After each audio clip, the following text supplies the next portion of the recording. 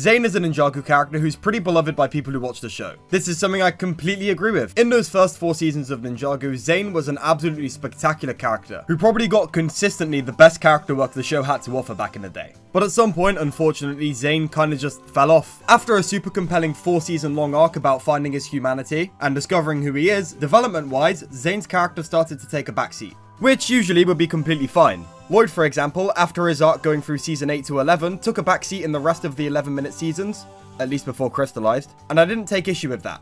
The problem with Zane is that 1, his character development kind of never picked back up, which definitely sucks, but my real issue is Flanderization. Just in case you don't know, Flanderization is the progressive exaggeration of a single trait of a fictional character until it overtakes everything else the character has going for them. Coincidentally, it's also the problem I mentioned with Jay in my Downfall of Zane video, and just like with that video, the beginning of this problem can be traced back to the 11-minute era.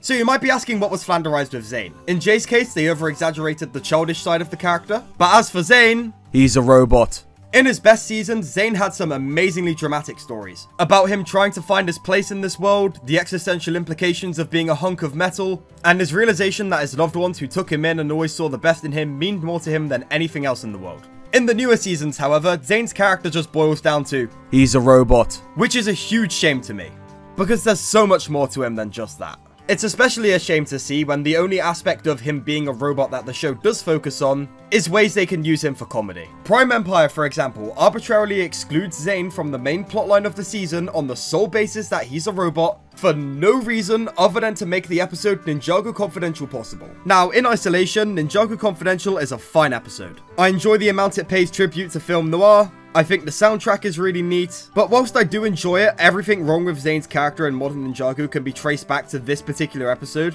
Zane's only focus in Prime Empire is using the fact that he's a robot to make detective jokes. He downloads hundreds of detective movies to his hard drive and uses his voice modulator to put on a funny voice. Prime Empire is a season that focuses on the idea that all AI are just as valid as actual humans, which, especially directly after the Ice Emperor story arc, would have been a perfect time to renew the show's focus on Zane as a character. Instead, Zane is arbitrarily excluded from the main plotline of this season on the basis that he's a robot, and then is used as a vehicle for funny, quirky robot jokes.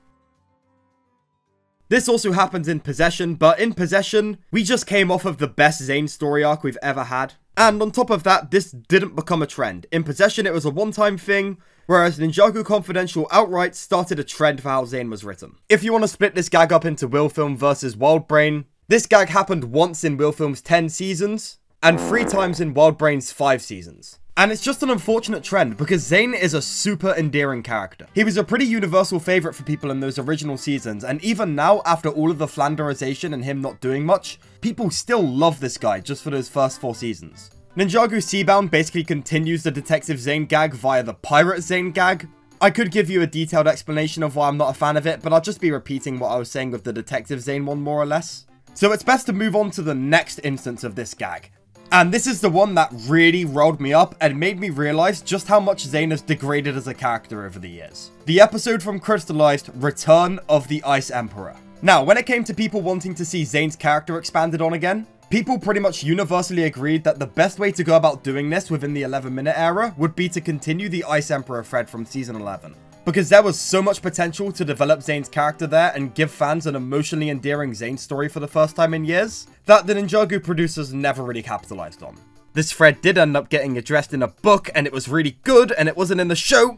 So naturally, going into the Crystallized episode Return of the Ice Emperor, people would be very excited for Zane. It's going to be the first meaningful expansion of his character in years. I'm so excited to see what they do with this. It was just the quirky personalities gag again. They just switched out Detective for Ice Emperor. They're still just treating the tin can like a joke. What's wild about this episode is that Benefit of Grief, while a bit messy, is a good Zane episode. They were gearing up to give Zane some actual character work again, and then when they finally got to the point where they could really flex his character out, they just reverted what little progress they made with his character and just kept making him the butt of every joke.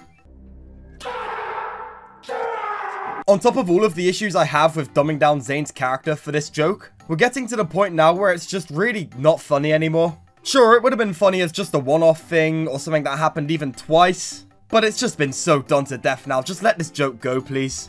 You can only tell a joke again so many times before absolutely no one wants to hear it. It especially becomes a problem when you dumb down a fan-favorite Ninjago character specifically so you can run this joke into the ground. Zane's just a better character than this, and he deserves better than this. Thankfully though, this isn't all doom and gloom. I know I said that about Jay in my Downfall of Jay video, and basically all of the problems I had with him just got worse. But there are genuine clear-cut signs of improvement in Zane's character here. The first one is the episode of Dragons Rising, Wildly Inappropriate, where Zane is literally confronted by the perception that all he is a robot and nothing more, and does not want anything to do with it. Because obviously Zane is way more than just a robot. Intentional or not, this episode feels like a very in-your-face meta-commentary about Zane's characterization in the 11-minute seasons. And the conclusion that Zane comes to, being that he's obviously more than just a robot, really bodes well for the future of his characterization. The other reason I'm optimistic for the future of Zane's stories is that Doc Wyatt himself, one of the lead writers of Ninjago, the absolute madman, conceded that there is a problem with how Zane's been written in recent years, and actively wants to fix it. Yes! Hell yeah! Hey, come on, baby! Come on! Yes! Come on! Ah! I'm so happy that fans and producers are in agreement that something is wrong with how Zane's being written at the minute, and I'm super excited to see how they're going to address these problems. Because at the end of the day, I really like Zane. I think he's a great character. And if this means we can finally get some great Zane content again, that would be wonderful. As far as what I would do to address fan criticism is bounce off of the wildly inappropriate Zane storyline and give him a full-blown emotional arc. Obviously, you can't give him a focus season anymore because that ship has very much sailed with the start of Dragons Rising, but I think it is very possible to give him similar treatment to what Kai got in the first season of Dragons Rising. Something akin to that, but for Zane, would be wonderful. And that's basically all I have to say about Zane. Be sure to let me know in the comments down below what your thoughts are on Zane's characterization in these recent seasons. And as always, thank you so much for watching this video, and I will see you in the next one. Goodbye for now.